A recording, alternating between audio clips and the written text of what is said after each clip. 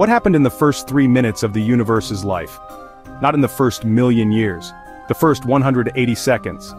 In this groundbreaking book, Nobel Prize-winning physicist Steven Weinberg takes us back to the birth of time, space, and matter itself. At less than a trillionth of a second old, the universe was hotter than anything we can imagine, filled with quarks, energy, and chaos. At 1 second, protons and neutrons form. At 3 minutes, the building blocks of hydrogen and helium nuclei, were born.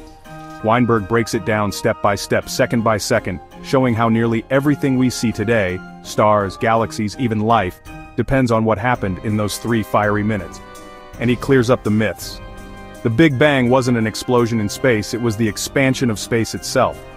It didn't happen in one place, it happened everywhere, all at once. This book isn't just physics.